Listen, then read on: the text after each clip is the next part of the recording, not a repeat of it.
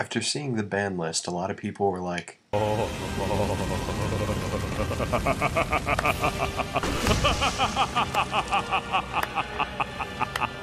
Master? Hold on, I need to tweet about this. but there were some people who were mad at Konami, like, No! Crazy head? first Konami was talking to Dragon Rulers, and they were like, Bye-bye forever, y'all! and the Dragon Ruler players were like, then everyone else saw that the Dragon Rulers were limited, and they were like, and then zombie players saw the ban list, and they were like, Feel the power. Oh, I could feel it.